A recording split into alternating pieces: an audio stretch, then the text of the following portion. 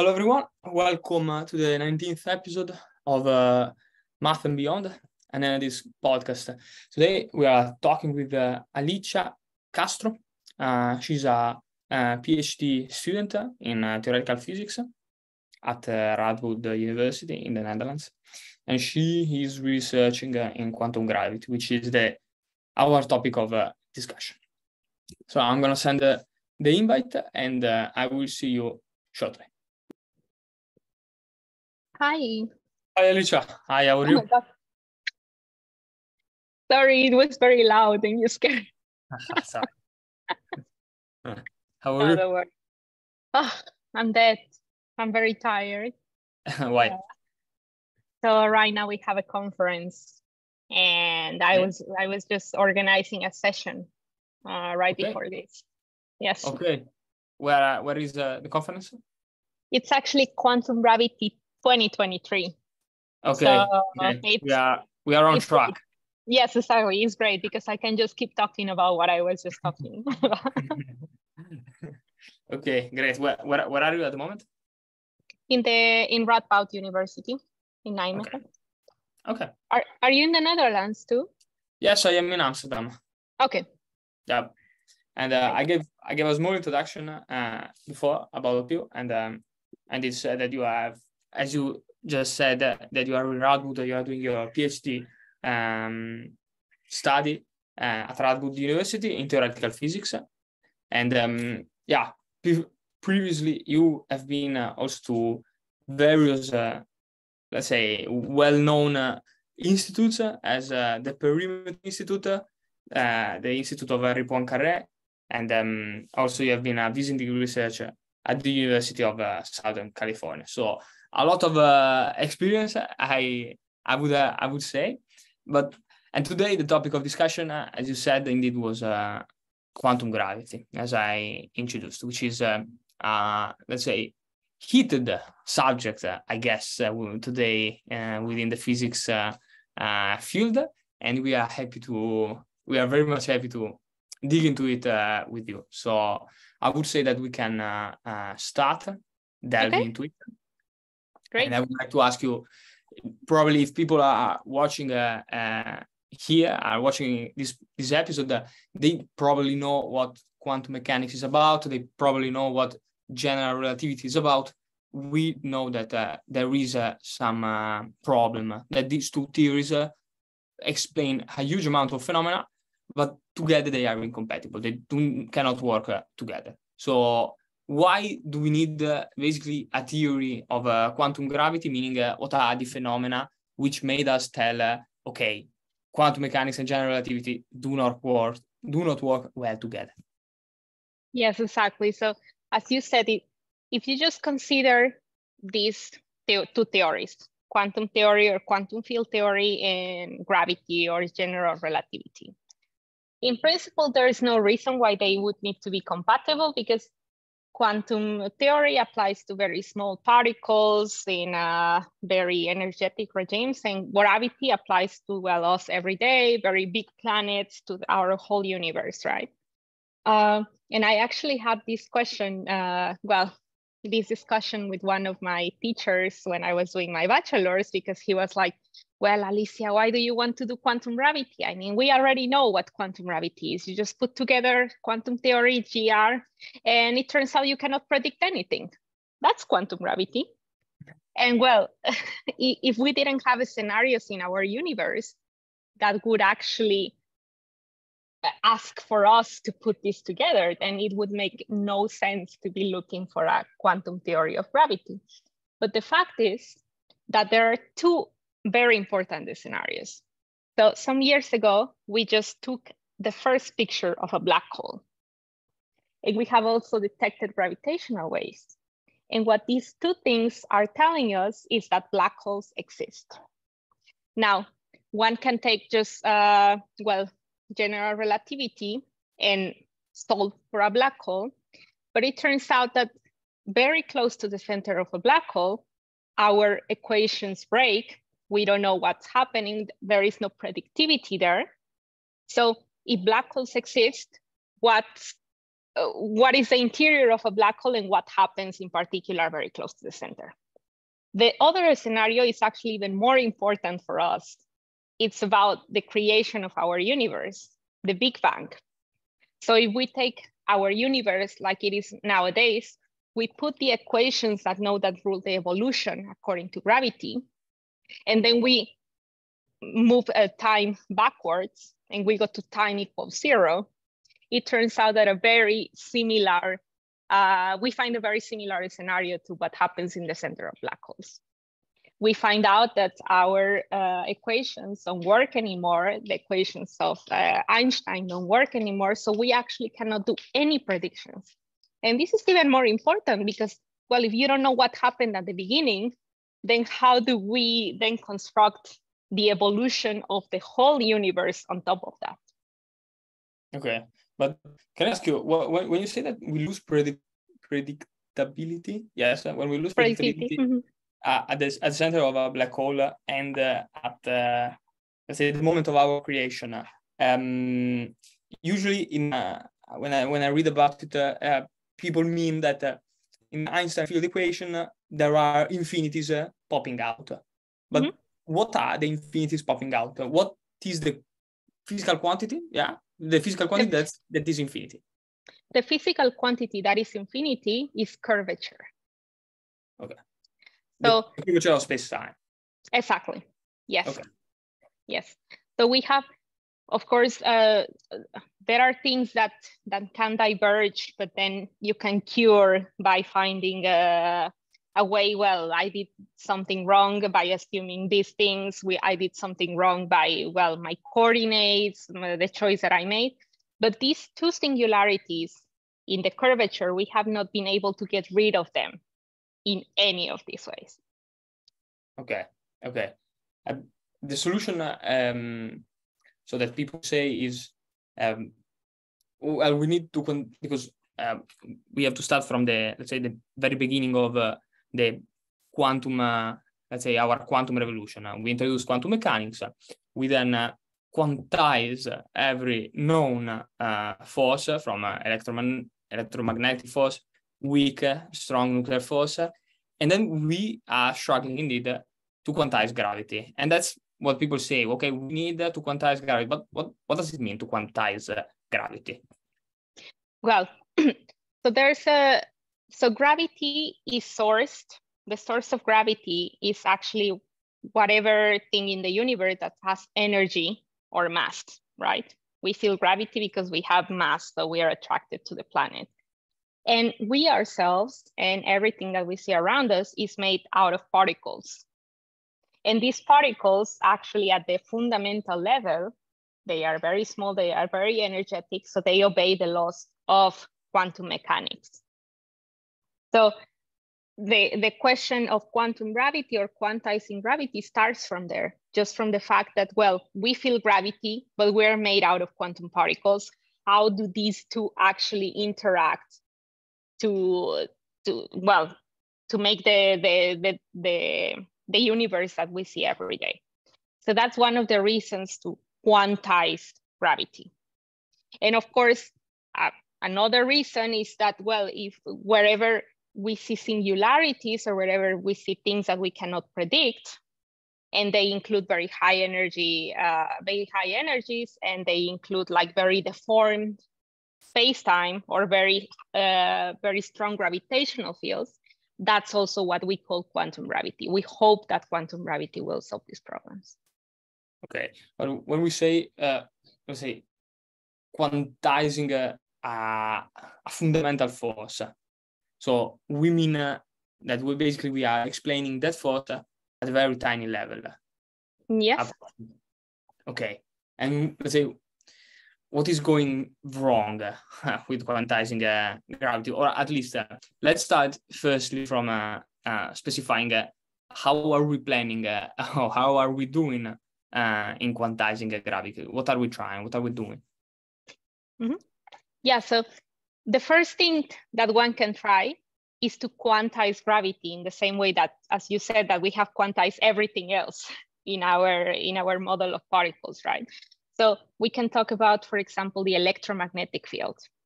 we have been seeing light since, well, before we developed science. We didn't know what it was. And then we did some experiments, well, people with very deep ideas came out with the idea that, well, maybe it was a particle, maybe it was a wave. Then we developed electromagnetism. And it explained, well, that light is actually just a wave of some field, of some electromagnetic field. Then quantum theory came, and then we took what we knew, that classical, if you want, or pre-quantum notion that we had of light, and then we could apply some techniques to quantize that field, to quantize this thing that we were seeing every day. And that's what led to something called QED, quantum electrodynamics. So we took something classical, something pre-quantum, and quantized it in a way that, well, was consistent enough for us. And that actually works for when you're doing experiments. When we're doing LHC experiments, we can actually measure exactly the numbers that our theory predicts. That's how we know that we did actually the right mathematical procedure to quantize this force. Now, for gravity, what you can do is that, well, we know what classical gravity looks like. Newton told us something, then Einstein improved it. So now we have a theory of general relativity. What if we apply the rules, the mathematical procedure that we have applied for every other force in the universe to quantize it and to arrive to some theory that is going to give us predictions for the universe? And when you do that, it turns out that, well, it is not consistently possible up to very, very small distances. And what happens is that every time that you go to a smaller and smaller distance, you need to add more and more parameters to your theory, and it never stops. So if we say, okay, I want to describe gravity up to the scale of 1 millimeter, we can do that. But if you say, I want to understand gravity as a quantum theory up to any scale, the full theory, that I could zoom in more and more and know what happens, that is where the infinities come out. Okay. So I think this, from here we can start onto, let's say, delving some of the methods, some of the methods that we should be, if we ever want to develop a theory of quantum gravity, then we have to keep this in mind for our theory. And I want to start from the so-called graviton. What is a graviton? What properties does it have? And why did it arise in the first place? Yeah, so going back to what I was saying about the electromagnetic field, right? This is like the safe space that we can always go back to make our analogies, because this is a theory that works very well. So you had a field, the electromagnetic field, and then when you quantize it, it turns out that where there's actually a duality, or it can also be described in terms of particles, of excitations, like fundamental excitations of this field. The fundamental excitations of the electromagnetic field are photons. So are these particles that carry light. So they are, as I said, fundamental excitations of this field. So now, if we have gravity, we feel the gravitational field every day. That's what Newton told us with our force law. Then when one tries to quantize gravity, then you're going to get some fundamental excitations of this gravitational field that then you can interpret as particles. And this particle is called the graviton. So a graviton, you should think about it in the same way as you think about a photon. It's just a quanta, or the fundamental measure of the gravitational field. And this is different. Well, now we think about it the same way as the photon, but it's actually a bit different because gravity has a bit more degrees of freedom. So it's actually not what we call a spin 1 particle as a photon, but it's actually a spin 2 particle. So it just means that it has more degrees of freedom. And the fact that it has more degrees of freedom actually make it a lot more intricate to work with. And You asked me why we need it? What properties and then why, let's say, why did it arise in the first place? How did we ever propose that there was such a thing as a graviton? Yeah, so that's what we were hoping to get, right? If one takes a field and one quantizes it, we were hoping that the same as with the electromagnetic field was going to happen. So instead of a photon, we were going to get a graviton. And that's why we named it a graviton. But since that didn't work, so when we tried to do this mathematical procedure, it didn't work. Actually, nowadays, well, we could still argue what a graviton is, because a graviton is what we should get as a quantum fundamental particle for a quantum theory of gravity, but we don't have a quantum theory of gravity yet. But why does it not work? What problems are we having with it? Well, the problem is that we don't know how to formulate such theory such that we can make predictions. And if you cannot have the mathematical formula, a consistent mathematical formulation of this theory, then you cannot define exactly what a graviton is. Because you would need the theory, you would need to analyze what are the fundamental waves or fundamental excitations of this field that involve quantum mechanics. And then that's what you would define as a graviton. Okay. And instead, I would like now to go on to the point that you touched before, the fact that you said, if I want to zoom in on a tinier and tinier and tinier chunk of space, and I would like to understand how gravity works in the tiny little chunks of space, the deeper I go, the smaller I go, the more parameters I need. This I think, correct me if I'm wrong, is the problem of renormalization. Right? Yes, exactly. Can you basically elaborate on how does, let's say, this problem arise in our theories of quantum gravity, and what's the difference with the quantum field theories, which work smoothly, they work well, but for some reason we do not have the same outcome in our theory of quantum gravity? Yes. So again, let's go back to electromagnetism, QED, because that's what we know very well. So when you want to make a prediction, so you have your equations, and you have to set an energy where you want to make your experiments. You give me the energy, you give me the charge of the particles that you're interested in, and then I can compute the probability that this process is possible. So for example, what's the probability of 2 electrons going to 2 photons? Well, that's actually 0. But that's what we can do. We can take some numbers, we can take our equations, and then we can give you some probabilities. So now what happens with electromagnetism is that, well, you can give me a problem and you can give me an energy scale. And then I can, for that energy scale, there's gonna be some things that I can disregard because they happened at much higher energies. So it's practically, the probability that they happen is practically 0. And then I can compute all of the different processes that can actually happen. So for example, an electron and an anti-electron decaying into a photon. I can count all of them. I can consider all of these processes that can happen at that energy scale. And then I can give you a probability that that process is gonna happen.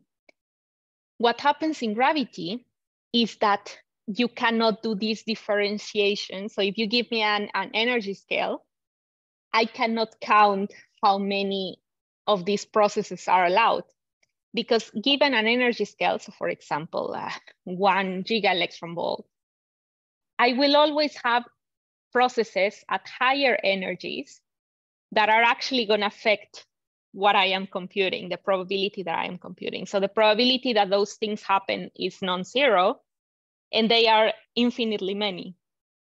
infinitely many of these processes or of these Feynman diagrams that are going to contribute to what I am computing. So, and I have no control of them. So that's what this means, that the theory is non-perturbatively perturbatively non-renormalizable. Okay. So that we need infinitely many, as you said, there are infinitely many processes, and we need then infinitely many parameters to describe what it is. It has infinite. Is it right to say that it has infinite degrees of freedom? No, that there are infinitely many processes or interactions that contribute to a certain energy scale. Yeah. Okay. Well, that sounds already enough to stop here, but we have to keep on going because we have many other problems, and the other problem, which is which I have been hearing today at a seminar here in Amsterdam, is the problem of non-unitarity. We have this bad beast that let's say messes up with our probabilities at quantum gravity scales. What is non-unitarity? Why is it a problem? How does it arise? Yeah, so unitarity, so that's something that we think that we propose that our universe should be. So there's this rule that we want our universe to follow. It's not just because we want it, just because we came up with it, but it's because we exactly believe in probability theory. So we believe that, well, if you tell me what's the probability that I'm going to go out and be hit by a car, I can actually predict that. I can give you a number. And for fundamental physics, that is what is called unitarity. So we want to assign a number. If you tell me I will make an experiment in the LHC, and I will make two protons hit each other, what's the probability that I will get an electron or 1,000 electrons, and that the fact that I can give you a number for that, then that is what's called unitarity.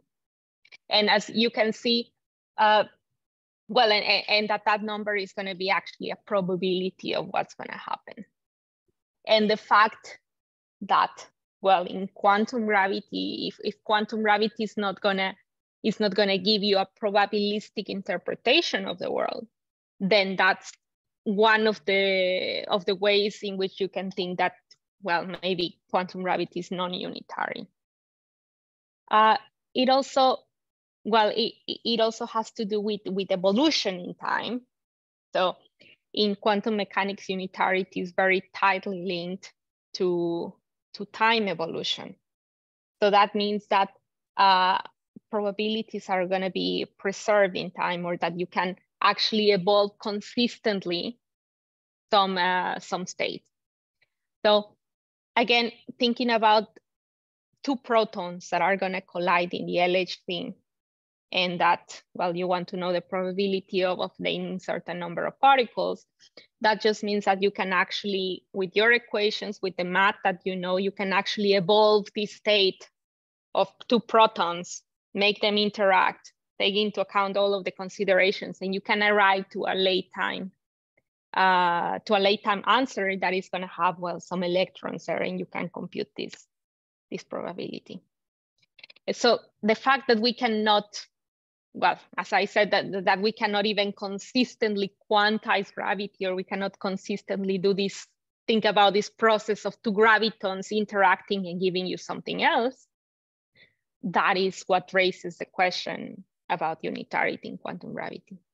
Okay, but what is that goes wrong, let's say, probabilistically speaking, in quantum, in the quantum interpretation of gravity? Do we have, I don't know, for example, negative probabilities or probabilities adding to more than one? What's specifically that gets, messed up?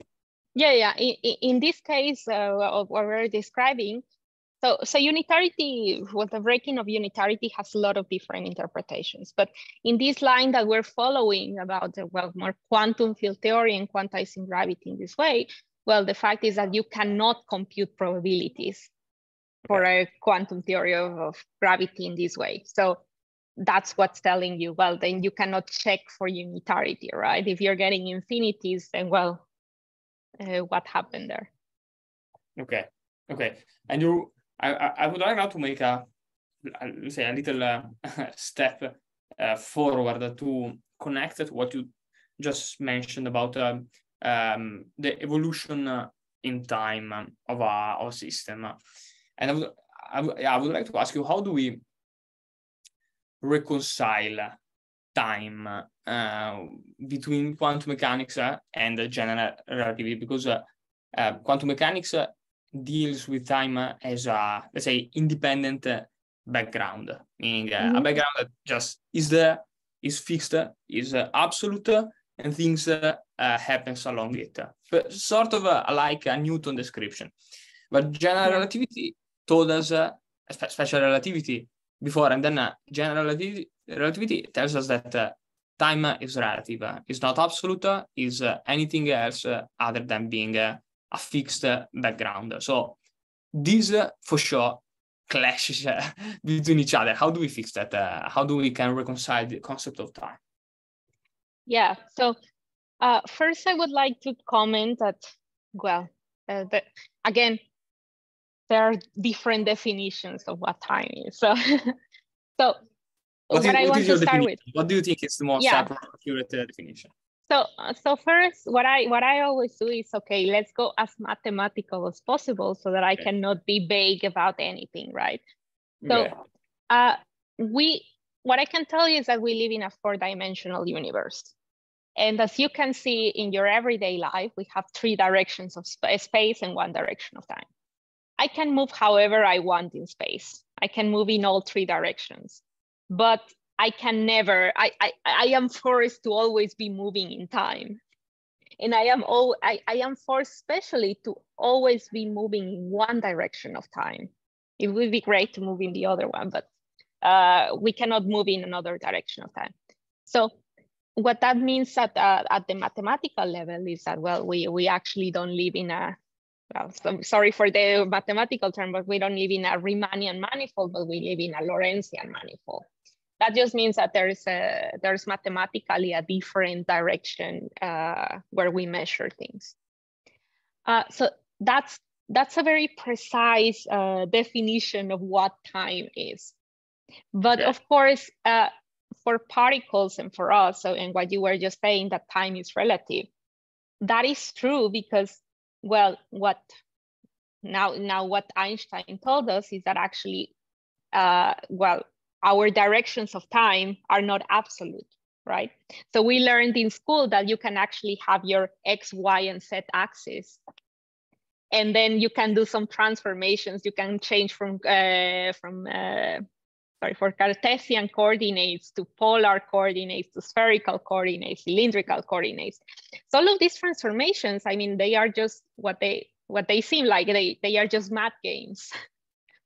So they shouldn't affect the actual physics that we feel. If my teacher used to say, if I hit you in the face, that is something that is, you will feel it. It doesn't matter if we are in Cartesian coordinates, in any other coordinates. So coordinates are just some mathematical thing that we can play with.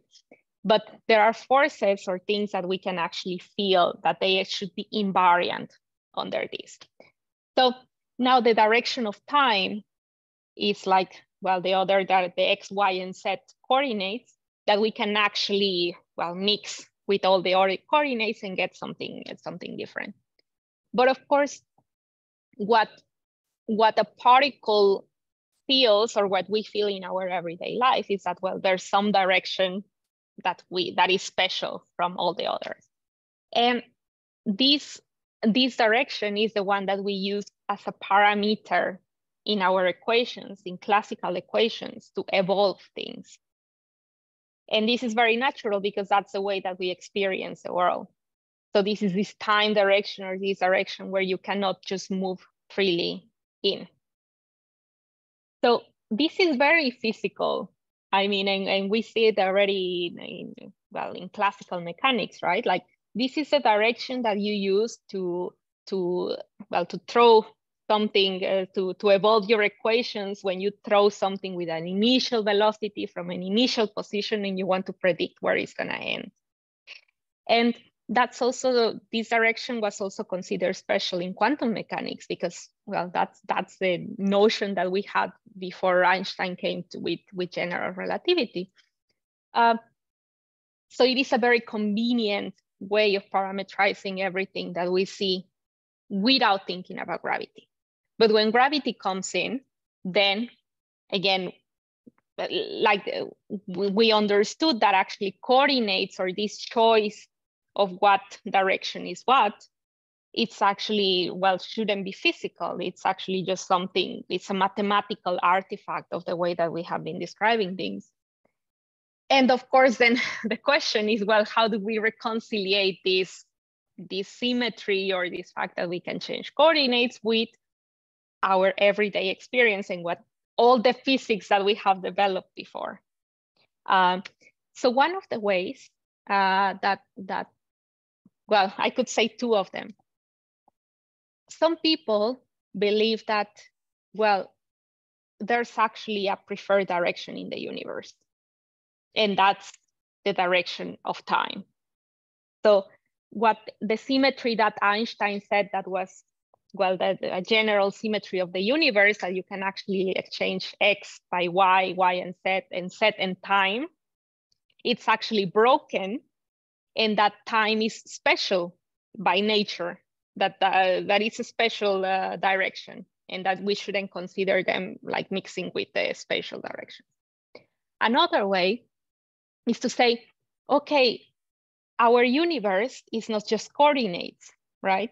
Our universe is not just mathematics, but it has matter on it. It has us on it. So how can we define a notion of time that is consistent with the physics that we know, that we have worked out before, but that is actually not attached to any coordinates, that is not attached to a mathematical choice, but it's actually attached to some matter system? So there is people working in how to define time as some parameter, as some matter, and try to construct relational quantities in our universe. So I can give you an example. So I am 20 years old compared to, or in the reference system of a particle that is traveling with certain velocity in Andromeda. So always relating, having some, so some clock, but a clock that is matter itself. That is not just this mathematical definition of time as a direction in our four-dimensional universe. Okay, don't you find weird that the only force that we cannot fully explain, which is gravity, is tied to the dimension of our manifold, of our space-time manifold, which is, let's say, the least explainable, or let's say the least, let's say, modifiable. Okay, because you can, as you said, I can move in space, but I can choose where to move in space, but I cannot choose where to move in time. I can only move forward. Don't you find that gravity and time being so linked is actually pretty weird? Yeah, so I mean, this is also what we believed for almost, well, for more than 2000 years, right? That that time is something special. Time is, well, we didn't even think about it as a direction in some space-time or in some manifold, right? That was just our clocks, our watches, like that was what time is. And space is something, well, more free. So, I mean, it shouldn't be that weird because we constructed our logic and we constructed our way of thinking based on that, right? It had to, Einstein, well, or all the people that developed general relativity had to come and tell us that there is actually a consistent way of understanding our universe where there is no definite direction of time, where time looks a lot like the other directions. It looks a lot like space. It's still a bit different. It's not the same, but that both space and time could be described in just one entity, space-time. So we shouldn't be like separating them from before. And the thing is that when one does that, of course, you can ask, well, why do you do that? Why didn't you just ignore Einstein, right? I mean, this is a very weird idea. Well, the reason why we believed him is because when you do this, when you put space and time in the same plane, is when you can actually describe first gravity as not as a force or as some mysterious thing that pulls us to the earth, but actually just as curvature, as curvature of space-time, right? So, well, it turns out that, well, there's not this mysterious force, but there's actually just curvature in space-time, in the whole four-dimensional manifold. And that's what we feel in our everyday life as a force. And also, what I have been telling you about is the quantization of not just gravity, but of electromagnetism and all of the other forces in our universe. We have actually been doing that using the fact that we don't have space and time, but that we have space-time. So also the quantum theories, or more in particular, the quantum field theories that we have constructed that work on up to like 20 digits after the point to make predictions in the LHC are consistent with this notion of that we live in a four-dimensional space-time. Okay. So it seems consistent. It appears to be. Yes. And so I would like also to ask you, there is another problem with quantum gravity, and it is the fact that we want to treat space-time as an independent quantity. Yeah, an independent entity. Let's put it this way. What is this problem, also called as a space-time background independence? Why do we want space-time to be independent? Where is it that we treat space-time as a dependent variable? Okay, so actually background independence, it's another way of saying that we want the physics or the physical quantities that we predict to be independent of the coordinate choice that we make. So again, if I punch someone in the face, it's going to be independent of if he was like thinking about the world in Cartesian coordinates or in spherical coordinates. So that's what background independence means, that you can do transformations in your coordinates, but that the physics should remain the same. But of course, now the problem is that, well, but the coordinates are actually, well, the way that we describe space-time itself, right? So, so what is the structure that should be in the background, or should we have any background structure to even be able to do physical predictions? So, well, yeah, that's the problem of background independence. So some people think, and I think most of the community think that that the physics and the final quantum theory of gravity or theory of everything that we have should be background independent. So that you should be able to just do these mathematical transformations to the theory and don't change the physics. But of course, that doesn't have to be the case. It could be that there's some fundamental structure in space-time that we cannot change, that is not just a mathematical artifact. But again, most of the community supports the other view. Okay. And what about instead, now moving on to some more experimental related stuff? How can we probe, let's say, the effects of quantum gravity? At what scale do we need to look to see these effects? So the natural scale for for quantum gravity is where everything breaks down, right? So where I cannot do any predictions anymore. And this scale is called the Planck energy. So that's a scale where things that, well, when you try to quantize gravity, things that were small, they become very big. And then you get all of these, a lot of interactions contributing to what you want to compute. So that's a natural scale of energy of quantum gravity. And it is pretty big. Like, that's one of the main problems of quantum gravity, that not even with the LHC in its best days, we could hope to arrive to the Planck scale. It is super big. So of course, a lot of people say, well, I mean, those are regimes that we will never be able to prove. They don't affect our experiments because they are like in a very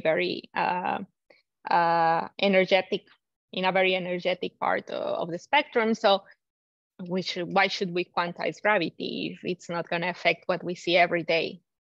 But actually, a lot of people have been, for the last century, have been thinking about, well, I mean, that sounds very weird, right? Because quantum gravity has to do with the beginning of the universe. I mean, you can argue that in the interior of black holes, we will never see interiors of black holes, only what is outside. So maybe quantum gravity is not relevant, but quantum gravity has been there from the beginning of the universe. It was the first, it was a predominant force, or the predominant, the predominant force at the beginning of the universe. So what some people are trying to do is to say, okay, I just have my preferred theory of quantum gravity. I have this model that I like. So let's see what happens at the beginning of the universe, or very close to it. And let's see how the universe evolves. And then we can compare your predictions with the actual data that we have. We have a first image, the first picture, the picture of the oldest universe, or the most baby universe that we can see, that is called lambda CDM. So we have a picture of some temperature profile of our universe that is super old. And then one can compare the predictions made with your favorite quantum gravity approach to what we see. And that's one way to test quantum gravity. And of course, another way to test it is that, well, remember that the quantum part in quantum gravity comes from the fact that, well, we have these very small energetic particles in our universe that we're all made of. How do they interact gravitationally? So even when you have an electron is very small.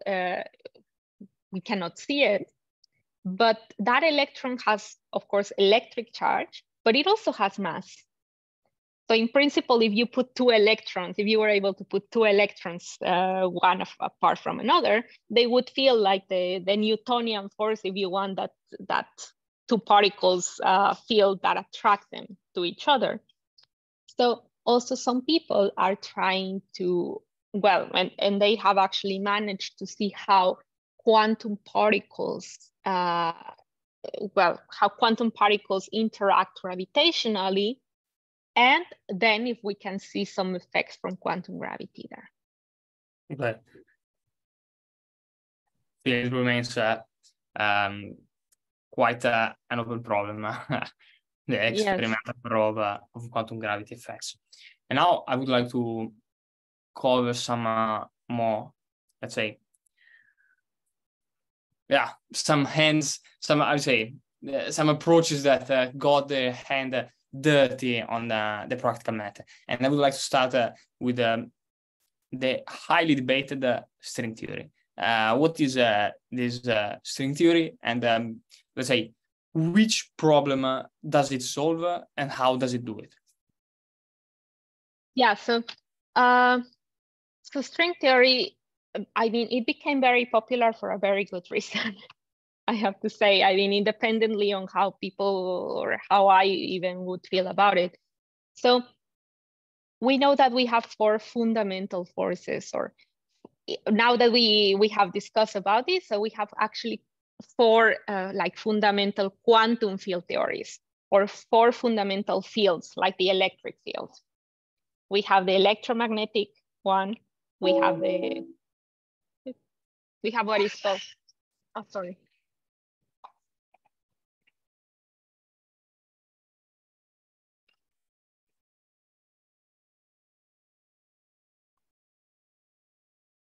Sorry, just a second. Yes, okay. Yeah, so as I was saying, so we have 4 fundamental forces, 4 fundamental fields. So we have electromagnetic, something that we call the strong force, and we have the weak force, and then we have the gravitational force. And of course, they look very different. Like gravity, we can see it in our everyday life. Like gravity looks very different from light. Like 1,000 years ago, or even 200 years ago, we could have never imagined that they were maybe very similar, or that the mathematics behind them were very similar. And but then when general relativity came, and then quantum theory came, and then we started think about not space and time, but about space time, then we started formulating everything in a mathematical way that actually looks very similar. So one actually can see the electromagnetic force as some curvature, but not in space-time, but in this space of in this field that is the electromagnetic field. So the mathematics started hinted on us that maybe there are very similar structures behind these 4 forces, even if they look very, very different. And then string theory was inspired by that. So in string theory, people started saying, well, can we formulate some theory that has the 4 forces in nature as something that just emerges in different regimes of something fundamental? So, and what they came out with is that, well, it was actually, well, at least in principle, not very difficult. What one had to do was not to model like some particle moving in space-time, but actually one had to model a string, so something that is one-dimensional. That's where it comes from. So instead of thinking about particles that are points, you should be thinking about one-dimensional objects. And if you write the equations for these one-dimensional objects, and you quantize, again, quantize just the way that we quantize electromagnetism, then you get a huge amount of particles with all the properties that you want. So you get a big zoo of different particles. And within those particles, you can identify, of course, up to some caveats. You can identify the matter that we see in the universe. You can identify a photon. You can identify some graviton. So when people did this, that's why they got very excited, of course. I mean, you had managed to derive the 4 forces in the universe from just a string or a one-dimensional object moving in some space, in some space-time, actually. But of course, then people realized that, well, oh, actually, you just talked about the dimension of space-time. Well, actually, this theory is only consistent if you are either in 26 dimensions. So if your string is moving in 26 dimensions, or the best they could do is in 10 dimensions. So that was a bit of a turn down for string theory, at least a lot of years ago. And also to make sense of this theory and to have actually to have electrons, to have protons, to have particles that we call fermions, you actually need another symmetry in the universe, which is called supersymmetry. And we haven't seen supersymmetry so far. We have done all of these experiments. What is supersymmetry? Supersymmetry is, so it states that every particle in our universe has both a fermion and a boson representation. What that means is that, for example, the photon is a boson. So then you would also need in the universe for a photino, or for some fermion paired to the photon to exist. So this is going to be, you can think about it as an electron. So there is another kind of electron, there's another kind of fermion that will have very, very similar properties to the photon, but, well, it is not quite a photon. And of course, I mean, with the electrons, we can detect electrons in our universe. So if this photino, if this fermionic partner of the photon would exist, then we would have already seen it.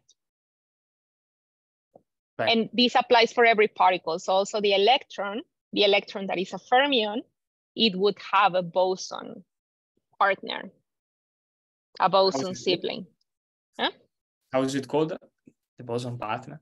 For the electron, I think all of them are just called ino at the end. So it would be the electrino. For the graviton, I know it's graviton and gravitino, but okay. Okay. Yes. And instead, you mentioned before that we are having a string theory being consistent at the very least in 10 dimension. What about instead M theory in 11 dimension? What is the difference between M theory and string theory? Is it are they subset of each other? Well, so the first thing that I can tell you about this is that I think there's only a couple of people in the world that actually know what M theory is. M theory is, it's a very general term. Well, I would consider it a more abstract term than an actual theory. So what happens is that, well, you have these one-dimensional objects, strings, that are moving, and well, then they started discovering that, well, there are actually bigger dimensional. So you can think about membranes and higher dimensional objects. So you can imagine that this gives rise to a very big family of particles and theories. Like there are so many parameters in that theory that you actually have a very rich theory, much richer than what we actually see in our universe. So there are not only 4 fundamental forces, but there are more forces, more fundamental forces in that theory. So there are a lot of things that you can change in the theory. And this led to people saying, okay, I will make some assumptions about how the theory, I will fix some parameters so that I can make predictions. And this led to different kinds of string theories. So there is type 1 string theory, type 2B, type 2A string theory. So there are at least 5. 5 are the most famous ones, where people are saying, okay, I will assume that these are my degrees of freedom, these are my fundamental particles, and then I work with that, because otherwise I would get an infinite number of different particles. But of course, then people started doing predictions with this, and then they were like, oh, but actually, I mean, we all started from string theory. So we should be able to communicate or to do some transformations to our theory so that we can actually map one theory into another one. And then Edward Ditten, one of the renowned names in string theory, he was able to formulate another theory that contained all of these, at least these 5 string theories, into a common ground, into a common description. But then he needed an extra dimension to do it. So just to parameterize these theories as part of something. And it is something common, right? So if you want to put things together, then you need at least one dimension more to put them together. Okay. What do you think? What is your opinion about string theory? Do you think the hype there has been and there currently is probably is it justified? Is it close to being the actual theory of quantum gravity, or is it just an unjustified excitement that there have been? Yeah. So personally, when I was a student, I was super excited about string theory. String theory was the first thing that I started studying. But yeah, I mean, it arrives to a point where you say, well, I mean, why is our universe the way it is if this theory predicts like, well, there can be a lot of more particles than what we can measure in experiments. So I will make a strong claim. Like, I don't think string theory is the theory of quantum gravity. Well, I actually don't think that any of the theories that we have right now is the theory of quantum gravity. But I think that string theory in particular has taught us a lot of things that will help us to quantize gravity at some point. In particular, well, string theory has led people to actually understand the role of dimension, the role of that the dimension of space-time plays in a lot of things, like in our predictions, in the way that black holes are. So black holes are, especially in 4 dimensions, in 2 dimensions, they are very different. So it has led us to explore a very big part of ideas that we hadn't even thought about it before string theory. And in particular, there's also this part called holography, or ADS-CFT, that came from string theory.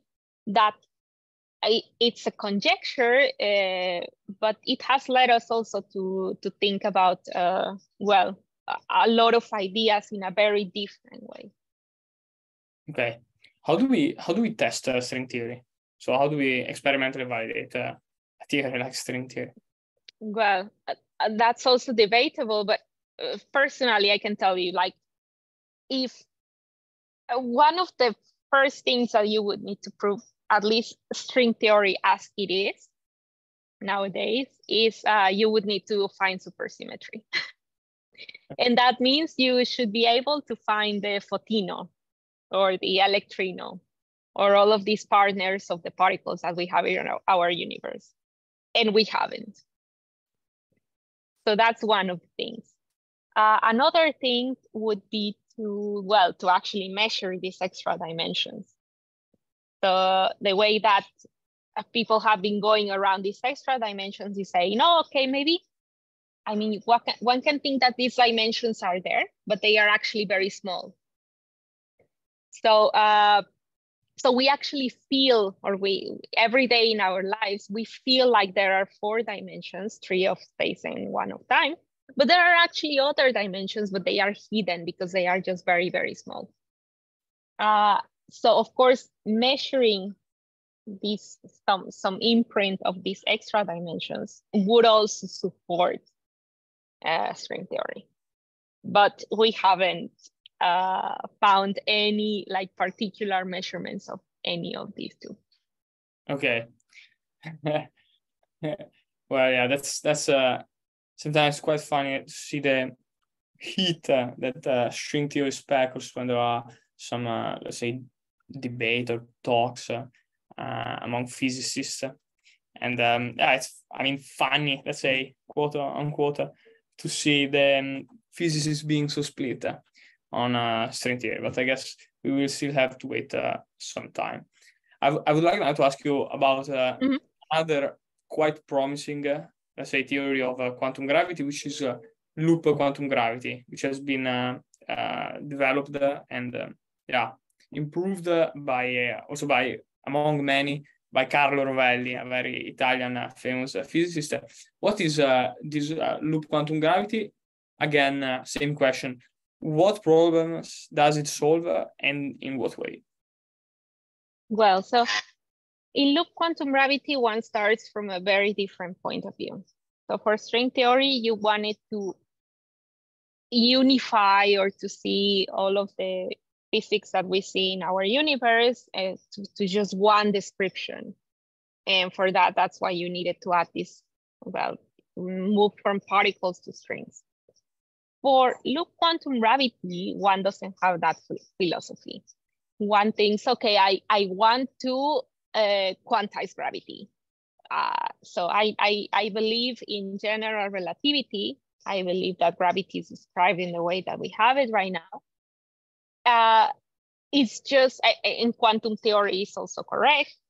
We don't need to add anything extra, but we were just not right in the way that we were trying to quantize gravity. So it was not the best way to think about gravity, again, as a field, like the electromagnetic field, and start quantizing it as a quantum field theory. But actually the procedure, well, that was just, we were led by the wrong ideas. So in loop quantum gravity, one does something called canonical quantization.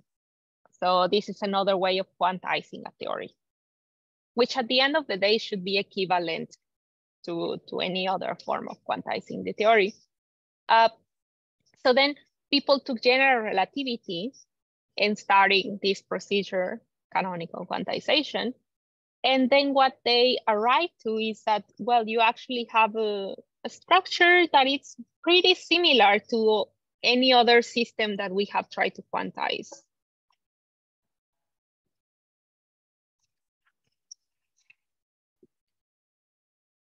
Yes, again, another change of location. We like surprises. Okay. Yeah, so as I was saying, so then one applies this quantization procedure to gravity, to general relativity, without adding any extra ingredients, without adding no more dimensions, without adding more particles. You don't add anything. And then one finds that you actually have a quantum mechanical system that looks very similar to a quantum particle system, in the sense that if one has, if one increases the energy of the system, then one can get one can produce particles. Okay, so but instead of particles, what one produces are, well, quanta, these fundamental things. So one produces quanta, but of space-time itself. So you can think about it as having, well, starting your base system is just a cube or a tetrahedra. And then when you increase the energy, you will create more and more tetrahedra. So this is like constructing a picture from pixels. So the idea would be that when one quantizes gravity, one is actually quantizing space-time itself.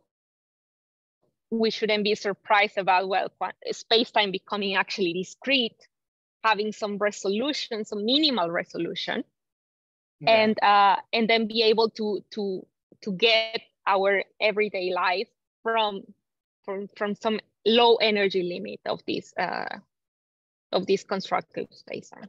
Okay, what are called the let's say minimal, the fundamental chunks of space-time? What's the name? What are they called?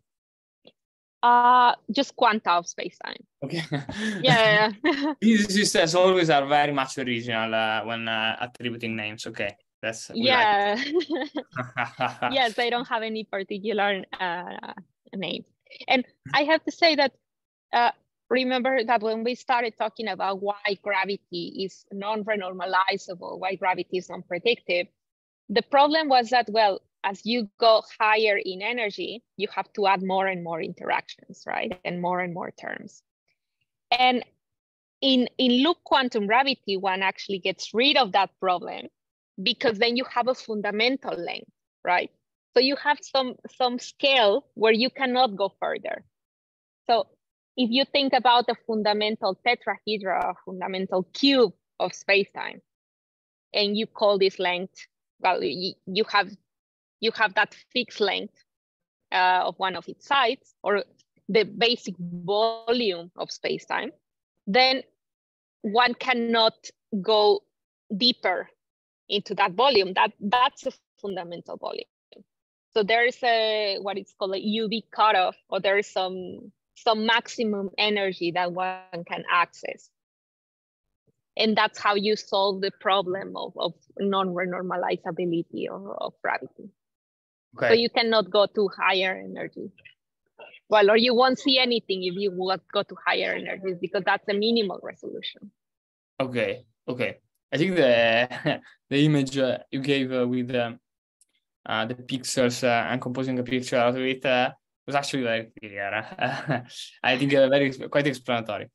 But now I would ask you again here, how do we test loop quantum gravity? Because it looks a cool theory. Many physicists are working on it.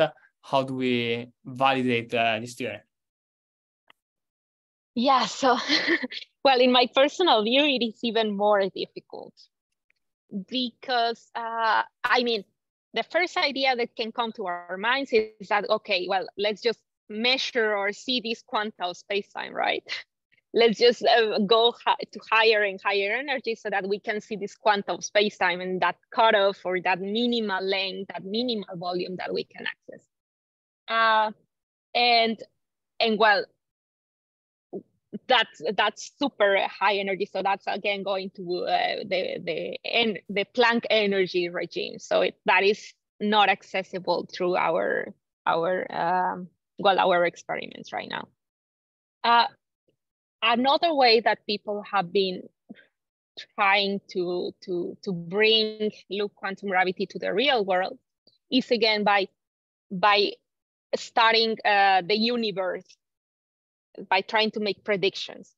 So there is this subfield of loop quantum gravity called loop quantum cosmology, where one actually thinks about, models the universe, thinking about this it being constructed from these basic cubes or this minimal volume quanta of spacetime, and making predictions for what we would see nowadays. I think that's a common ground for every quantum gravity approach, because every quantum gravity approach needs a lot of energy to be fundamentally proven. So the best that we can do is always, okay, I take my favorite one, I imagine that it's applicable to the beginning of the universe or very close to it, I evolve it, and then I see what it gives me and I compare with observation. Okay. Maybe I think we may reserve the pleasure to discuss some other theories of quantum gravity and actually more into the detail string theory, both string theory and loop quantum gravity, because now I would like to ask you some more, let's say, general question regarding physics in general. And first of all, I would like to ask you whether you believe if math is invented or discovered, and why? Matter.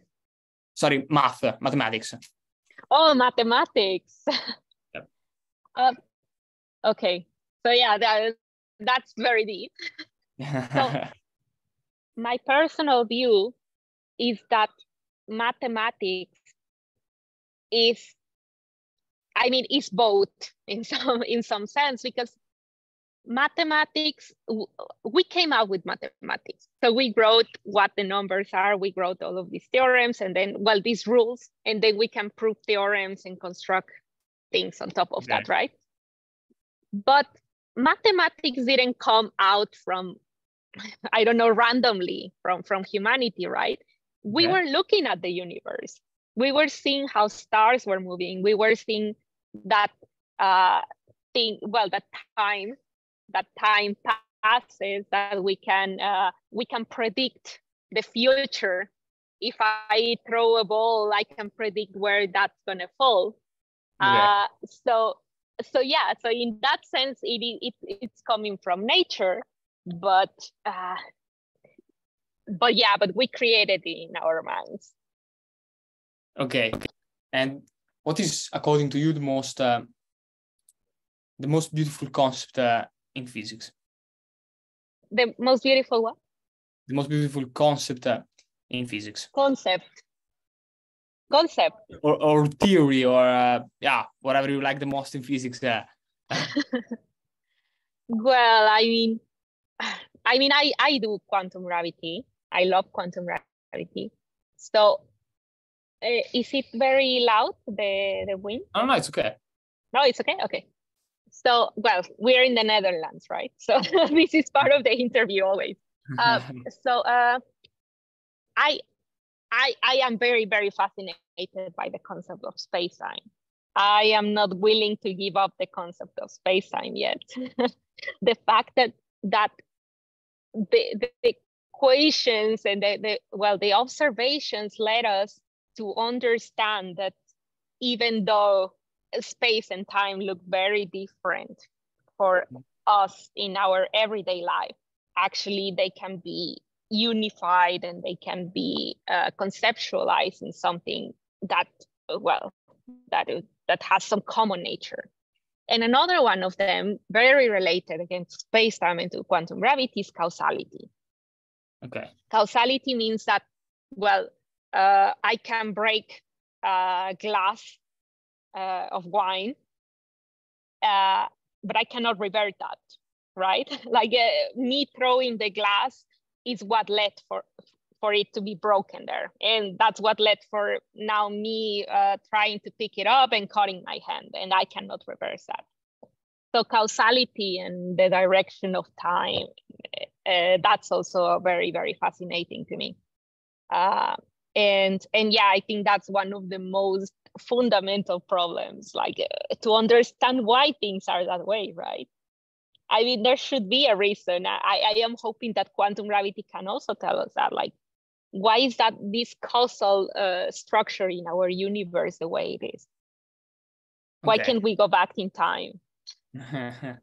That's a good question. Yeah, probably the easiest answer to give for this question is because we would break causality. That's probably the most straightforward answer. And the last question I would like to ask you is, sometimes people I hear talks or discussion about why there has been this, maybe more on the philosophical side, but why there has been a Big Bang, why there has been a space-time as well, all of these whys. But to me, I like generally with a question like this to go at least to the more fundamental and deepest level that I can find for this question. And I understood that the question for sure is going to be for sure a question can be why there has been the Big Bang, why space-time has emerged. But first of all, my question that I bring even into much smaller terms is why, first of all, there are dimensions. Because dimensions are, by definition, the medium through which things can happen, be observed, be described. And when I pose myself this question, or at least I try to wrap my head around this question, I can't help it other than, let's say, thinking that our space-time manifold that we can see, so our observable universe, is actually pretty arbitrary. There is not a particular reason why we got 4 dimensions. There is not a particular reason why where we cannot see, there can't be 5 or 10 or 20 or whatever. I don't really see a reason, which is also why I found myself very much in contrast with the view of the multiverse, which predicts that all the chunks of universe that we cannot see, they are all 4-dimensional space. Because to me, this is a completely unjustified assumption or conclusion. And the thing is that when I reason about this question, of course, one thing which, let's say, is very much significant is the arbitrariness of this all. And I want to ask you, do you think is there a meaning to all of this when you try to understand the most cutting edge mathematical models to describe what happens in those places of space-time where we have absolutely no clue what happens? What feelings do you have? Does this have a meaning? Do you, how do you say? Yeah.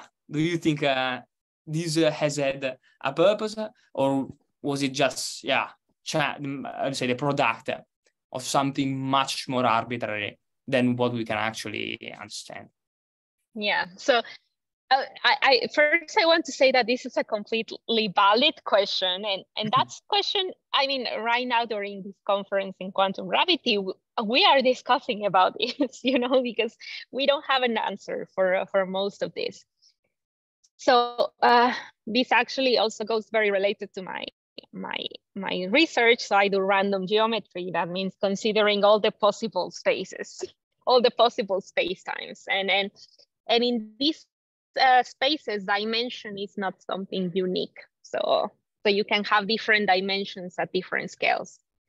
So this means that, for example, this is a very typical example. So imagine we can actually do it with ourselves, right? So we are humans and we walk on Earth.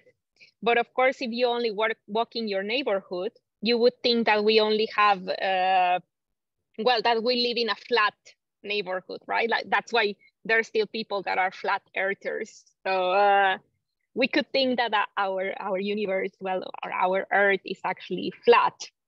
But then when one goes to bigger scales, or one actually starts doing very precise measurements, one realizes that there's actually some curvature and that we are actually on a sphere or something very similar to a sphere. So the concept of geometry and in which geometry we live in the universe, it could be that we're completely wrong about it. But first, I want to say that we don't know. We don't have a concrete answer on why we live in 4 dimensions, or why we think that we live in 4 dimensions, why we see 3 dimensions of space and 1 of time. But one can go to a more experimental approach, right? So one can ask, okay, what do we see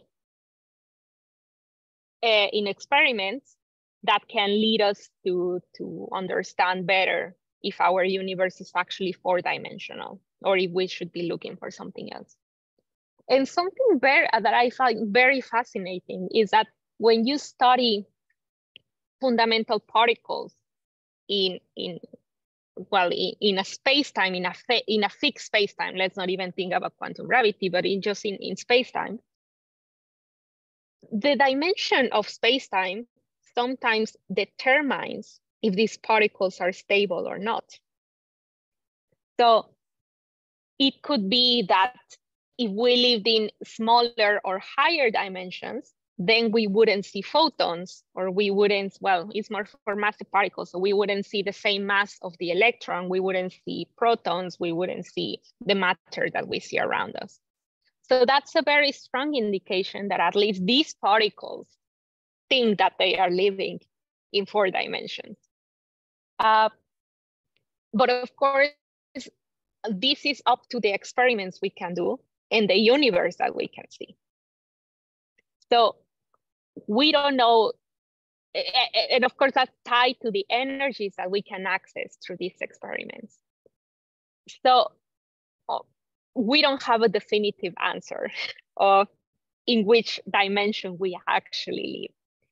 What we can say is that the observations that we do nowadays, most of the observations we do nowadays, they are telling us that we live in 4 dimensions.